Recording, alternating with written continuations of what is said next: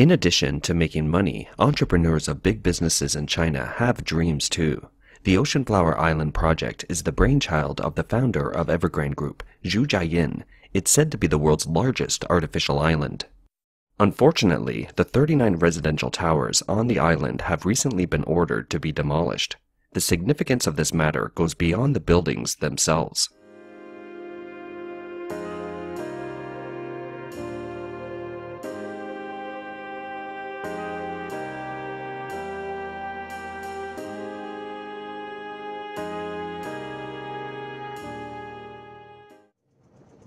China Evergrande Group has invested more than $24 billion over 12 years to complete this project. According to the promotional materials, Evergrande compares this artificial island complex to Dubai's Palm Jumeirah. It said that Jiayin conceived the prototype of the island project on the first day of the Lunar New Year in 2012. He was sleepless that night and became inspired when collecting leaves, flowers, and other materials while looking into the sea time and again. The Ocean Flower Island consists of 3 separate artificial islands, namely Island 1, 2, and 3. Island 1 is mainly for commercial facilities, such as hotels, amusement parks, and retail streets, while Island 2 and 3 are mainly for residential use. It includes a convention center of approximately 1.1 million square feet, a complex that showcases peonies in full bloom, which symbolizes wealth and prosperity, the most favored kind of flower by Chinese people. In August 2013, a Chinese magazine, Outlook Weekly, wrote that Zhu took a private jet to Danzhou City and told the local officials that he would devote the rest of his life to the city. Since then, Ocean Flower Island has been featured prominently in the Chinese media, including on national television. It started the trial operation almost a year ago. In winter, snowbirds from all over China go to Hainan to escape the cold, and Ocean Flower Island is one of their destinations. Usually, it's the busiest season in Ocean Flower Island around New Year's Day. Yet, this year, Evergrande got a sudden notice from the government. On December 30th, 2021, the Danzhou Municipal Authority issued an administrative order stating that the planning permission obtained illegally for the project of 39 towers on Island Number 2 had been revoked and they were to be demolished within 10 days. It said Evergrande can apply for administrative review within 60 days. These towers aren't unfinished projects, but rather completed developments that have already been sold. I feel a bit pity. It is still a pity. So much money was spent, such a waste of manpower and resources. They're all completely finished. It's a pity they have to be demolished. The government could have saved it for some other use. I saw a lot of people here. All of them were saying that they don't want it demolished. It can be left for some other use. This isn't the first time that Ocean Flower Island has been told to demolish the constructed works. The turning point for the island project occurred between 2017 and 2020.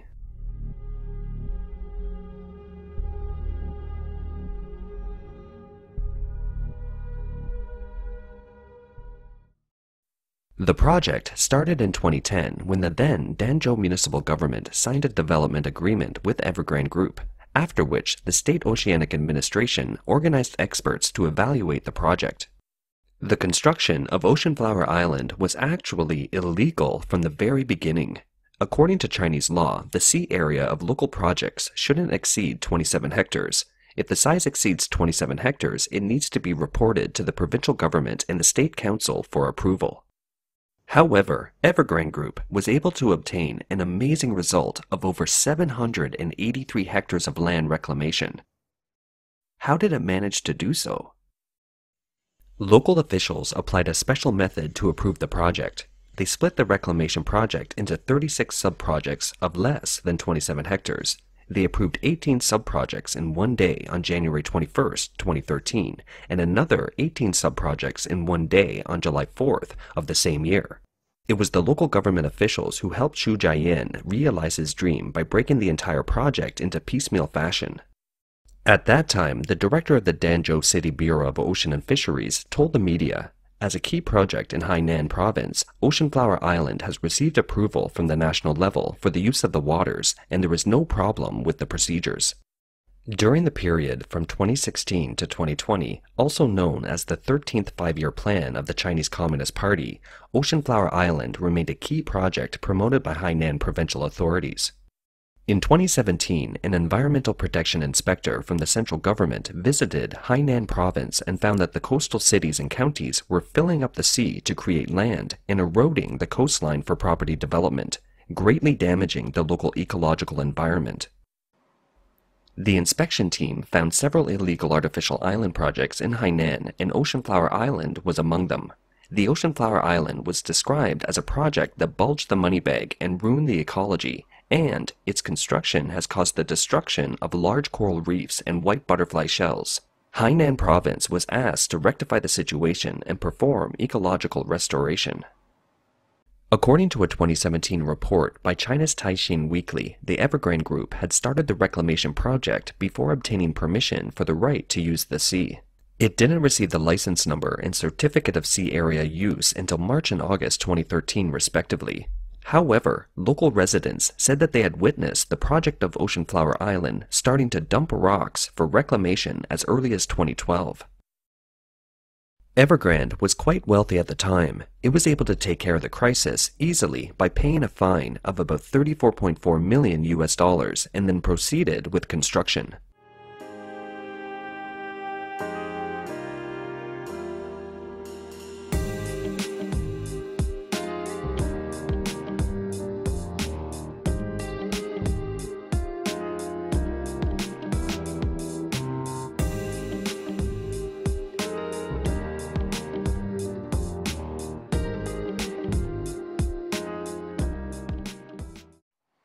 In August 2020, the CCP imposed 3 red lines to tighten the financing regulation in the real estate industry. Subsequently, Evergrande Group experienced a massive debt crisis.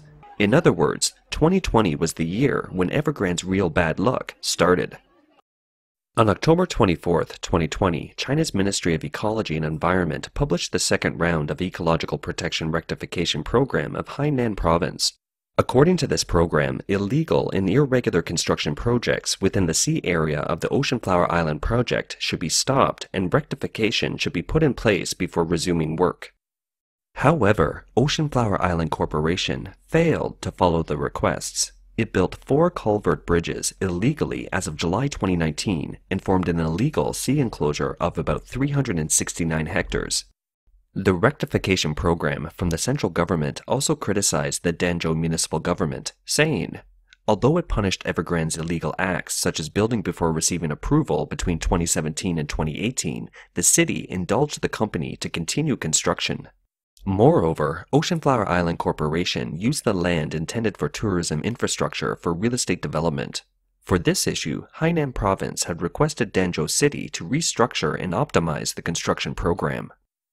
However, up to the time of the inspection and without obtaining any permit, Evergrande continued to build 39 new residential towers on Ocean Flower Island in 2018. The ecological and environmental departments of Danzhou City even provided retroactive environmental assessment procedures for it.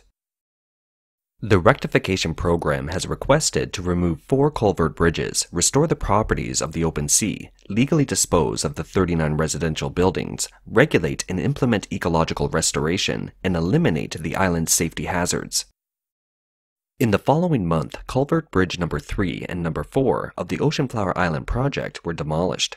Danzhou Municipality also closed the online application related to the sale of the 39 residential towers.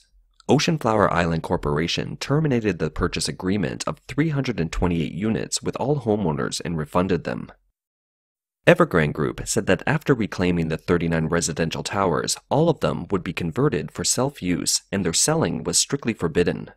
Evergrande has formulated a plan for the subsequent management of the 39 buildings, including 4 modes of transforming them to hotel operation, office leasing, quarters for employees, and residence for talents. Meanwhile, Danzhou Municipal Government, in the face of the demands from Hainan Province and the Central Marine Management Department, also stated that it has set up a special account for the ecological restoration, completed the audit of the restoration budget, and launched the ecological restoration work. It has identified the bidding agent and is conducting the preliminary work for a quote. Thus, the decision to demolish the 39 towers on the island seems to have come as a bit of a surprise. During the demolition fiasco of Ocean Flower Island, China Evergrande Group also filed for suspension of trading. After the resumption of trading in the afternoon of January 4, 2022, Evergrande issued an announcement explaining the situation of Ocean Flower Island and revealed the latest sales figures.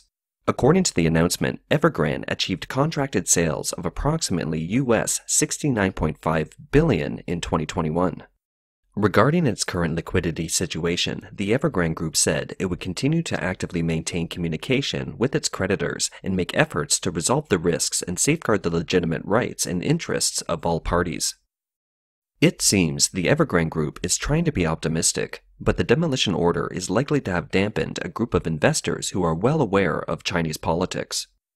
If we examine the rise and fall of officials within the CCP, we can get some of its hidden messages. On December 3, 2020, a high-ranking official from Hainan province was sentenced to life imprisonment, and all his personal property was confiscated by a court in Guangzhou for taking bribes. The official notice stated that during his tenure in several cities in Hainan province, Jiang Qi provided assistance to related individuals and units in matters such as land development, project contracting, and project promotion, and illegally received gifts from others directly or through specific individuals, amounting to approximately $17.12 million. Subsequently, Chinese media outlets revealed that Jiang Qi was the mayor of Danzhou City in 2008 and served as the party secretary of Danzhou City from 2010 to 2014. It was during his tenure as party secretary that he illegally promoted the Ocean Flower Island project, involving a total reclamation land area of 783 hectares. The report continues. Between 2010 and 2018, Jiang Qi helped a number of private business owners illegally acquire over 460 hectares of land in several cities such as Danzhou, Sanya, and Haikou. Among them, he assisted a real estate developer in setting exclusive bidding conditions in violation of the law, acquiring more than 66 hectares of land illegally, encroaching on geological parks and ecological forest land, and causing billions of RMB in losses to the country. Meanwhile, a publication named China Discipline Inspection and Supervision News criticized Zhang, saying that Hainan province, a province where land resources are very scarce and marine resources are very precious, he had created land reclamation and illegal development, turning land resources into a pie to slice and dice and a tool to make money. It was a typical case of making money from an island. Jiang Qi had been an official in Hainan for more than 30 years. Isn't it incredible that it took decades for the CCP's disciplinary and marine management departments to discover the corruption and the environmental damage caused by high-profile, large-scale land reclamation projects? The truth is, the CCP only cracks down on corrupt officials in a targeted manner. For Chinese bureaucrats, what worries them most isn't corruption per se, but the change of power within the CCP and whether their backers are still in power. If their backers lose their power, it means their good days are likely to have come to an end. Viewing from this angle, the Evergrande crisis takes on a different meaning. When Evergrande Group started out, it didn't have its roots in Xi Jinping's faction in the top echelons of the Communist Party. It means it has now lost its roots. Some of its backers in the top echelons of the CCP have either stepped down or been sent to jail. It can no longer solve problems by spending money, not to mention it doesn't have much money anymore. Plus, in those years, when Evergrande had money and backers, it might have offended some people, and the current situation would be an opportunity for revenge. Every year, China's Architecture Free Speech will invite scholars to rank the top 10 ugliest buildings in China. On December 19, 2021, Evergrande's Ocean Flower Island complex was announced to be the #1 ugliest building in China in 2021. The judges cited the Ocean Flower Island was odd and chaotic, a typical example of capital's willful behavior showing off wealth and a brazen cultural tourism project. However, it's hard to say how credible such an assessment is. The so-called experts and media in China may be just a little more brave in criticizing officials and enterprises that have lost their power. As for Evergrande, the current demolition order will be far from the end for the Ocean Flower Island.